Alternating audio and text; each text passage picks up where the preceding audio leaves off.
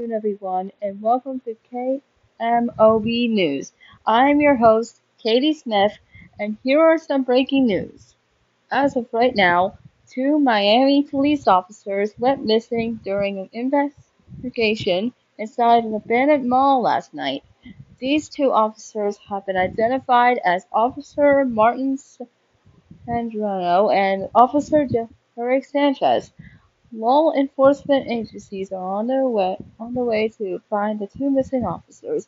Unfortunately, these two officers were found dead in the water fountain that was contaminated with hazardous materials. Both of their bodies had their skin decaying due to the hazardous water that is a day old.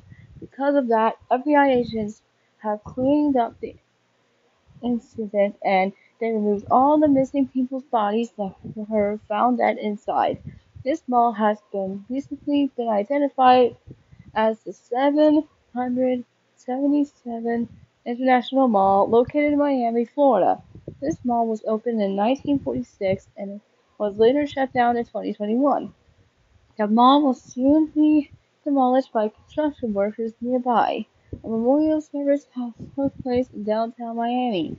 The mayor of Miami is aware of the incident that happened last night as well. And that is about for today. We'll be back on the air as soon as we got more details about the incident. Stay tuned for further updates.